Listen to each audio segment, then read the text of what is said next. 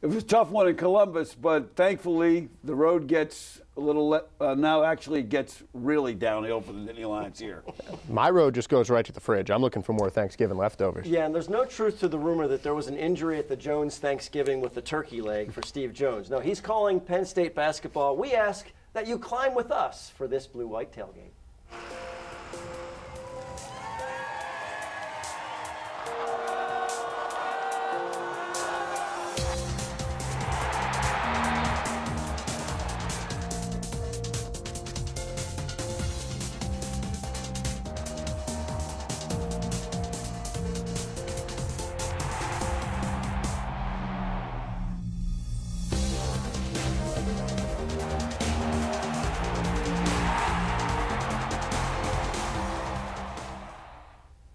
Welcome into the blue tailgate. Yes, blue-white tailgate. Yes, no truth to the rumor about the turkey legs, but there's truth to the rumor about gravy on your pants, so you had to wear these today. Well, you know what? Hunting season is upon us for the deer season, so just a reminder to wear orange and a little Thanksgiving color today. Absolutely. All right, a lot to get to, but look, we found out it was a special Ohio State team and a really gritty, gutty Penn State team, Josh. I mean, Penn State played well. You know, losing your starting quarterback in the middle of a game down 21-0 might break a lot of teams. Penn State came right back and fought, but at the end of the day, Ohio State's showing why they're just recently voted the #1 team in the country. Absolutely. We'll talk more about the Buckeyes. We're going to get to the Scarlet Knights, but first we want to talk about Antonio Shelton and how the talent equated on the field in Columbus. They have great athletes, great football players, and so do we.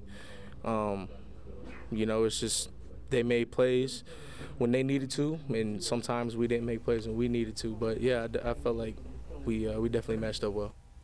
So the Lions showed a lot of heart in this one, Jay. They come up short. It really says a lot about the Buckeyes that they won the turnover game and still won the game by double digits. No question. I mean, the ball bounced Penn State's way. Penn State made some plays. The things that Penn State needed to have happened to win the game happened, and Ohio State still won by 11, which tells you how good Ohio State is, and they may be pulling away from the rest of this conference. All right, so we got 1, 2, 3 here. There's a fourth member of the team this week, and we go to our PSECU update desk. And let's go to Brittany Weir.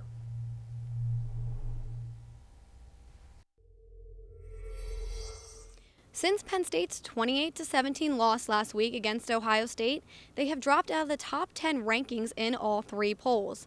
This is the lowest that the Lions have been ranked since week 2. It was recently announced that Justin Shorter has put his name in the transfer portal. The former 5-star recruit has 12 receptions for 137 yards.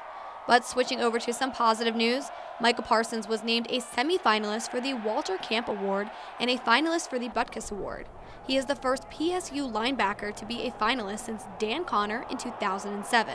Now let's take a look at some Lions in the league, starting with Mike Gesicki, who scored his first career touchdown in the Dolphins' loss against the Browns. And Chris Godwin had a huge game on Sunday for the Buccaneers with 7 receptions for a career high of 184 yards and 2 touchdowns.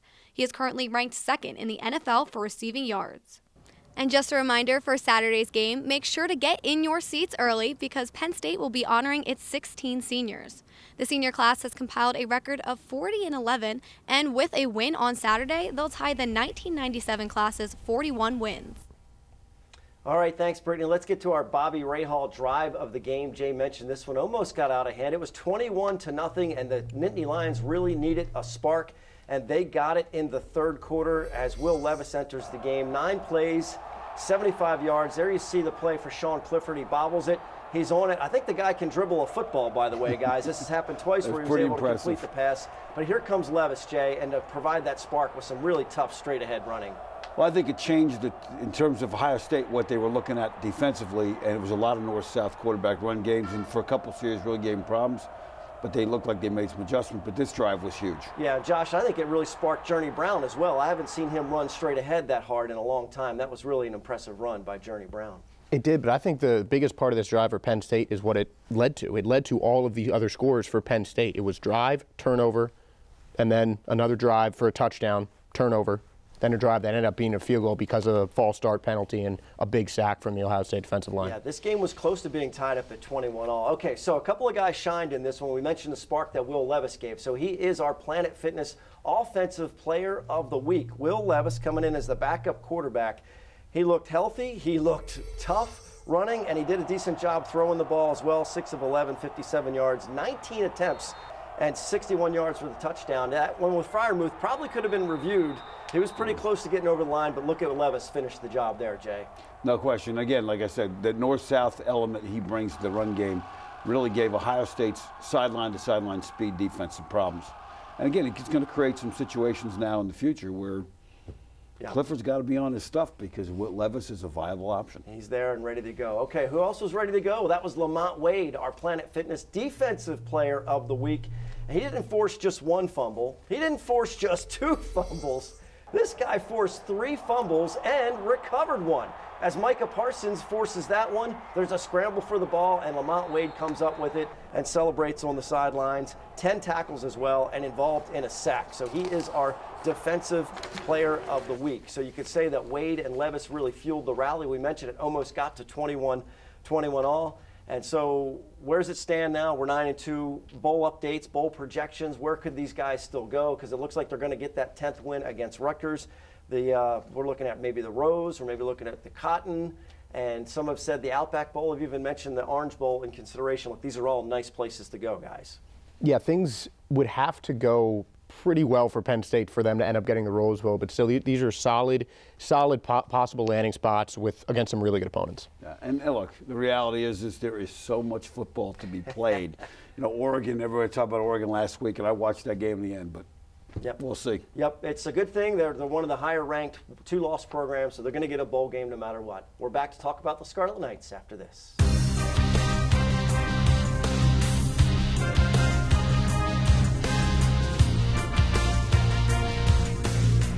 We're back on the Blue-White Tailgate. It's going to be a special day at Beaver Stadium on Saturday, as it is Senior Day. It's going to be emotional, and Cam Brown, well, he's not ready to say goodbye, but he knows it's the right time. Honestly, it's going to be memorable. It's the last time in front of 100,000 people. It's going to be last time at Beaver Stadium, last time with this team. It's a group of guys that I came to love.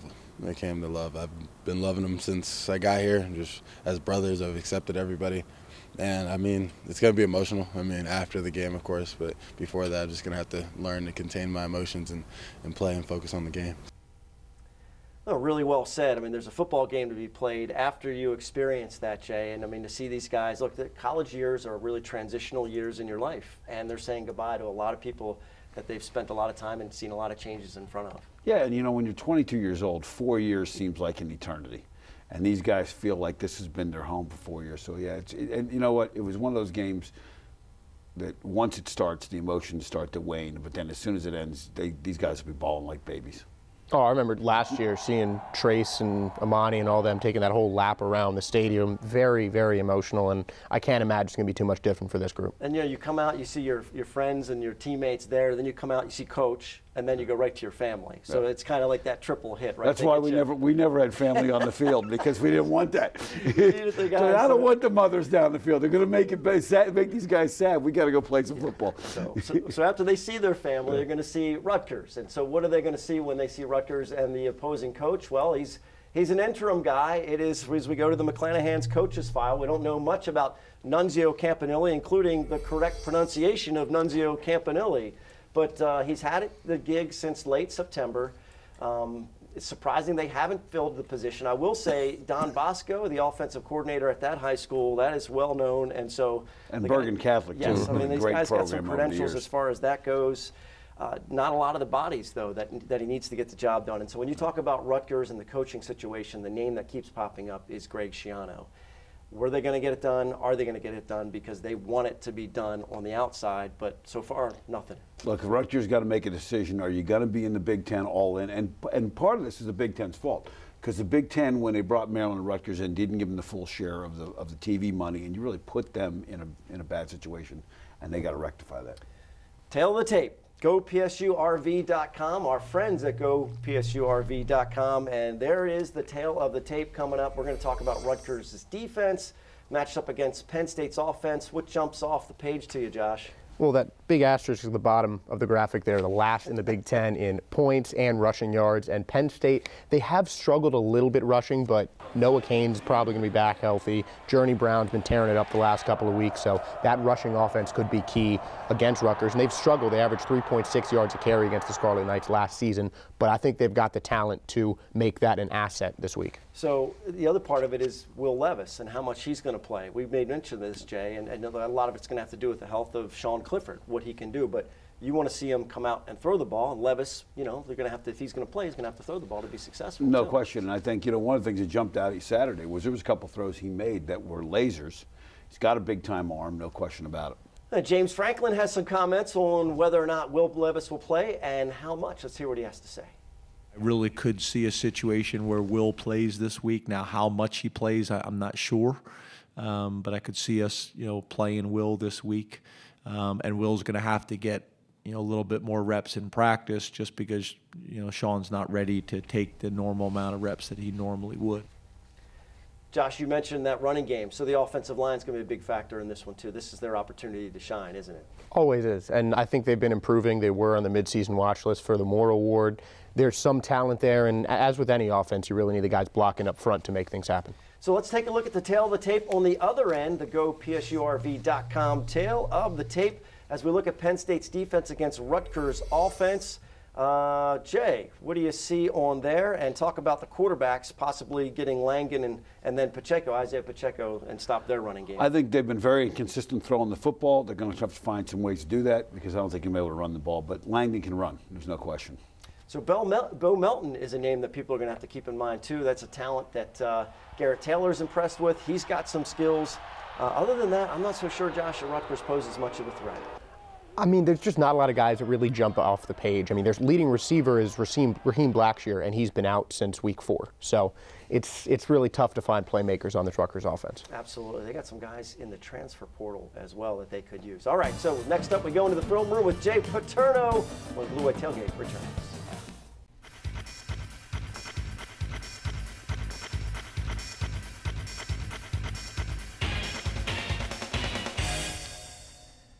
So we had to get up, stretch our legs a little bit, so we came into the film room with Jay Paterno. It is all brought to you by Beer Bellies Beverage. And when you look at this week's opponent as opposed to last week's opponent, boy, I'm sure you see some stark differences between Rutgers and Ohio State.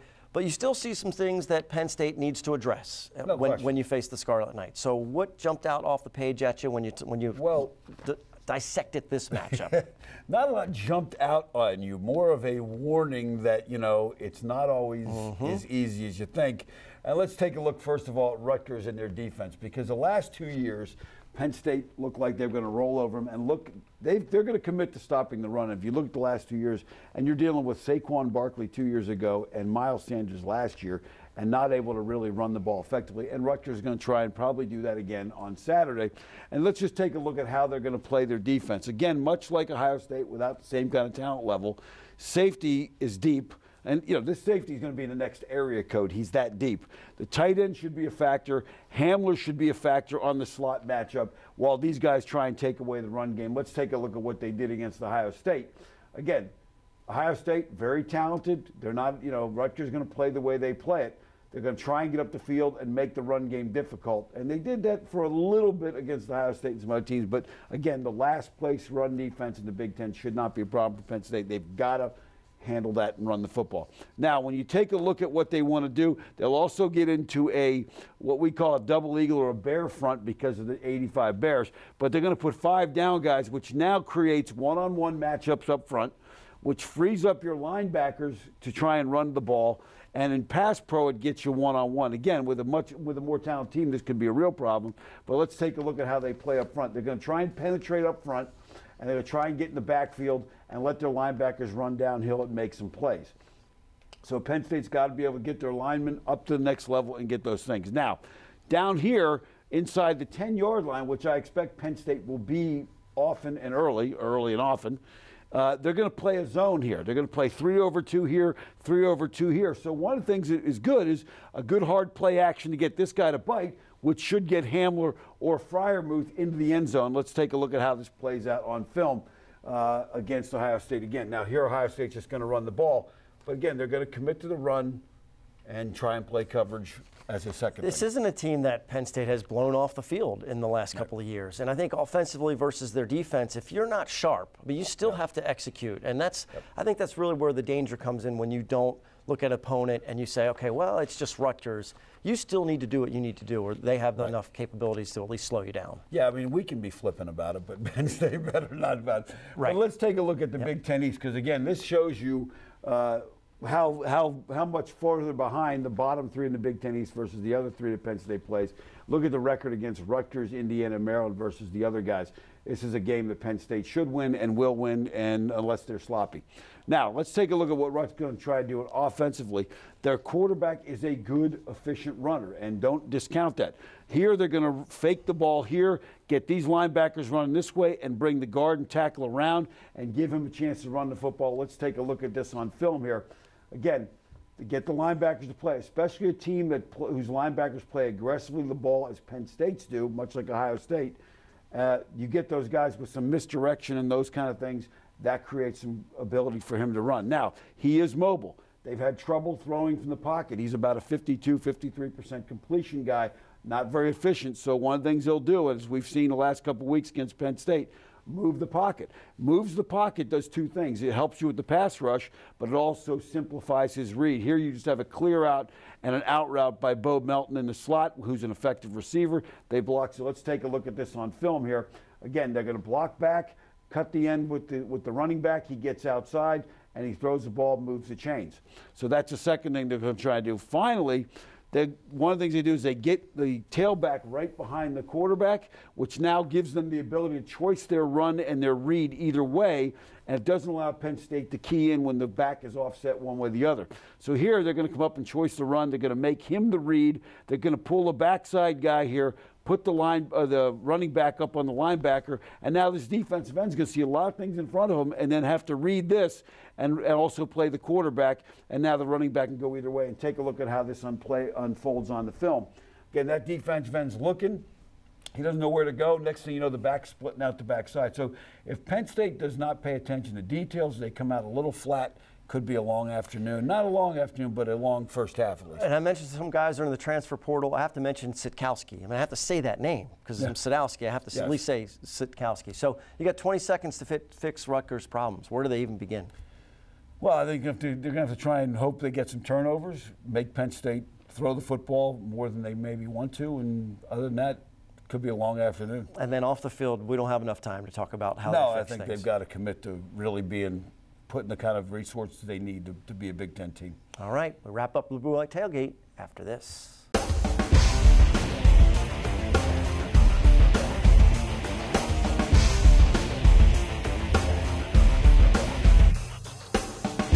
Well, the infamous G block in our hour-long program is now the D block. As we get to finish things off, we're going to have some picks coming up. We're going to talk about the keys of the game. We're also going to hear from Garrett Taylor, who has been with the program now a long time. He's seen a lot of changes, and he really likes the direction it's going. You know, I was here when the program was still kind of, transitioning. We had some guys who were bought in, some guys who weren't. But it's kind of been cool to see, throughout the years, how that's changed and, how everyone, has been bought into Franklin's process and, his, keys to success, and it's worked. So it's been cool to see. It's hard to argue with the results of the victories, good bowl games. Look, this is good. This is what you want to see. You want to see guys buy in, and that's part of the development of a program and what you want to instill when you're the coaching staff. Yeah, and I think Garrett Taylor is a great representative of Penn State University. I mean, and the way he plays and the way he conducts himself, I mean, that's a guy you're proud to have wear a uniform. And it's not just Taylor, it's this whole class, really, because they've been through the ups and the downs of this program, but this senior class has been a huge contribution. 3 out of 4 seasons, 10 wins, assuming they do beat Rutgers, and that's huge. Yeah, well, that's not that big of a leap on the Rutgers victory, but they still got to take care of business. Yes, they've done their job. Okay, our job is to now give you the good,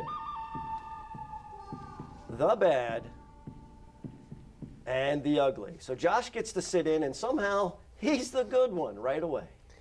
Well, I got to start off the good with a shout out to my alma mater, Lafayette, beating Lehigh in the most important rivalry in college football, the oldest rivalry in college football, for the first time since I've graduated. Gotta love to see that. Another thing I love to see, Charlotte 49ers, been in FBS football for 10 years. They're at bowl eligible for the first time under a first-year FBS coach. That's pretty cool. Getting the job done. All right, I go to the bad, and it's Nick Saban, not his coaching. His coaching's phenomenal. It's the politicking involved. You're Alabama. You do not need to cater to the committee and tell them that your game coming up against Auburn is against the most talented team you faced a little while after you just lost to LSU. So, Nick, calm down. Everybody knows how good Alabama is. Let's see if Mac Jones can get the job done. And I got the ugly, which is Miami losing to FIU. I mean, put down the turnover chain, start winning some games, just focus on what counts. And what counts now is our Center Daily Times picks, as we're going to give you a good slate of games coming up. And Brittany has got our first pick. It's Oklahoma and Oklahoma State. Wait, back up.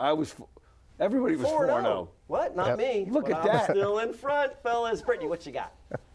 Guys, I'm excited to finally be able to throw my hat in the ring this season. I'm going to go with Oklahoma winning the Bedlam game because they've won the past 4 in the series, and Jalen Hurts is looking like a true Heisman candidate. Now, Josh, who are you picking in the Iron Bowl?